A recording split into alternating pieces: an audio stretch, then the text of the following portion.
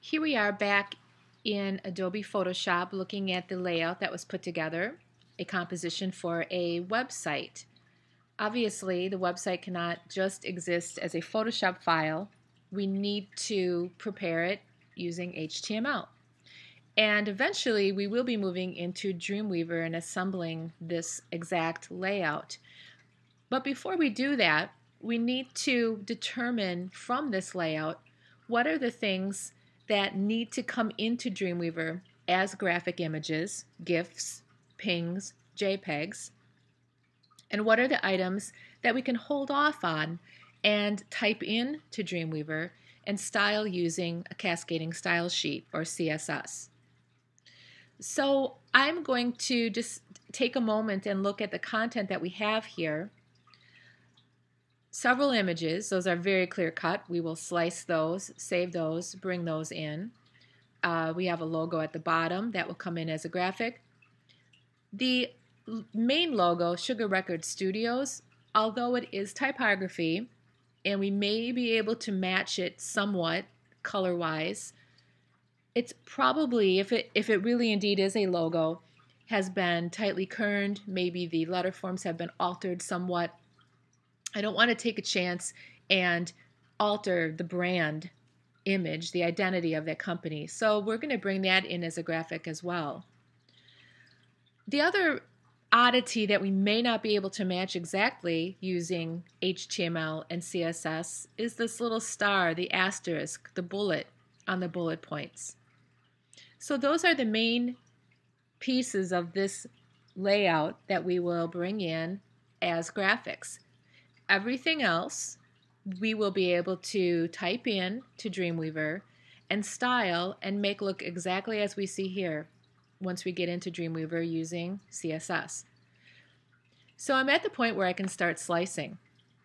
The slicing tool, regardless of which version of Photoshop you're using, is embedded in the suite of tools with the cropping tool. I believe on earlier versions the cropping tool may be down a little bit lower, but just look for your cropping tool. And right, having some issues not wanting to release the cropping tool. Here we go. So in the cropping tool, slice tool, that's what I'm after. So we've already determined that I'm going to slice this header image. I'm going to zoom up a little bit into my layout so I can be accurate. I will select the male singer, the female singer. Now you can see as you're making slices in Photoshop that a grid is developing, and each piece that you have sliced now has a number, and we'll talk about that more in just a second. The other pieces that I know that I need, the ALIS logo. Now just a note about this logo.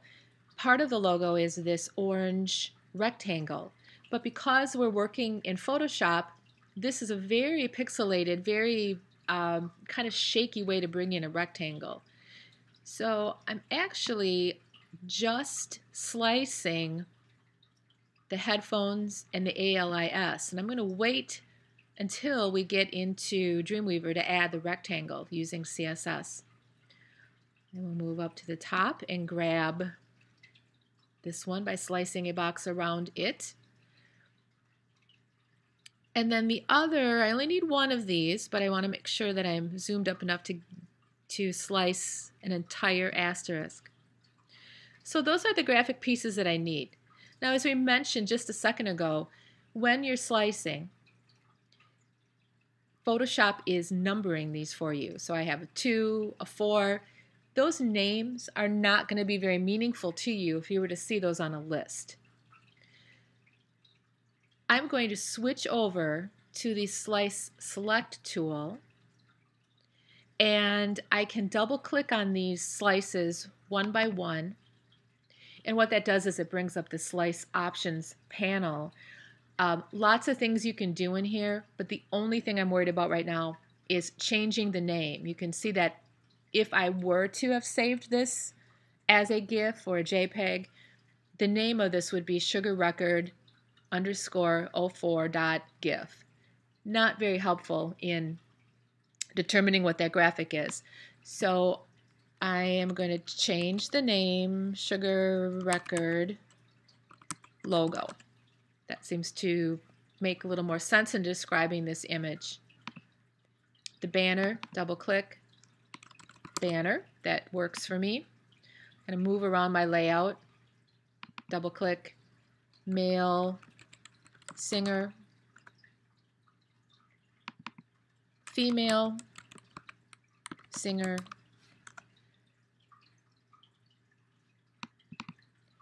ALIS, asterisk, I will call that bullet, just to make it easier.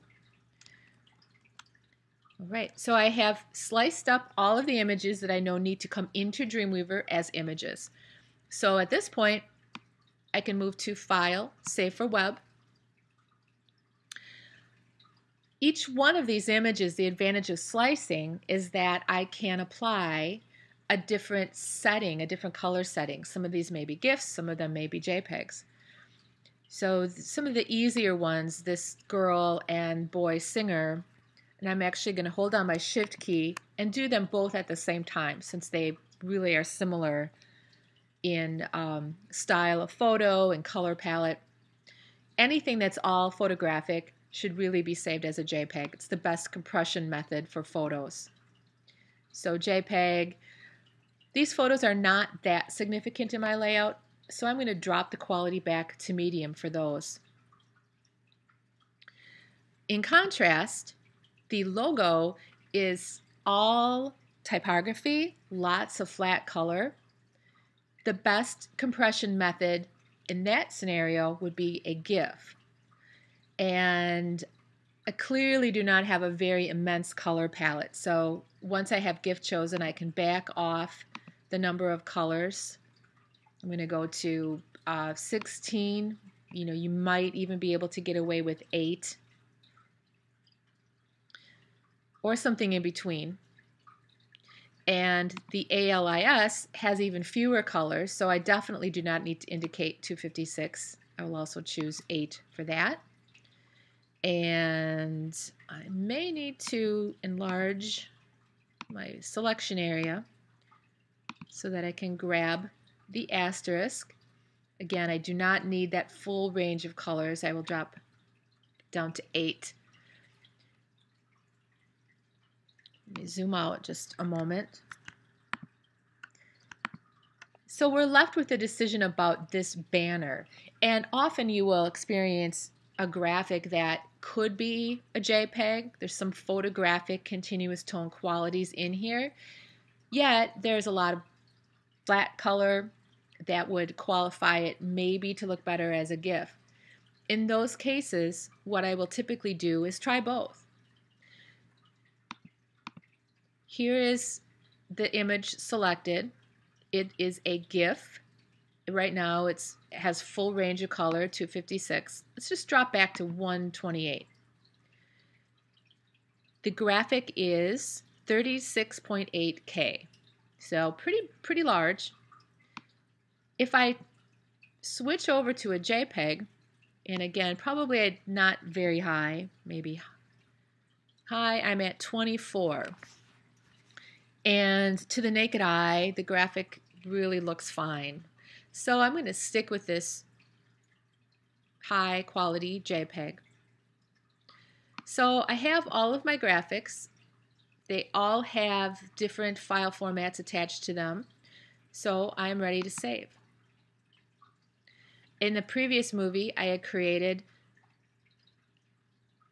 a directory, a folder on my desktop called Sugar Record. The tracing image, the Sugar Record GIF, is already there waiting. Now what's a little bit confusing is our file, our initial Photoshop document was called Sugar Record. And when I double click and renamed all of those images, none of those files were named Sugar Record. I had logo, girl, etc. Don't worry about this. Try to ignore this part. I know that's It's right here. It's hard to ignore. But you have to trust that the names that you did give the files will be the names that are attached to those files. What I need to concentrate on not only is where the files are going to be saved, but the type of information that we're saving them as. So images only, absolutely. I don't need anything else. I'll leave the default settings, but remember back we talked about Photoshop creating this grid of slices. I don't need anything else other than the slices that I created, that I selected. So it's important that you choose slices. I don't want all the slices. I just want the ones that I made, the user slices. I'm the user. I'm the one that sliced them in.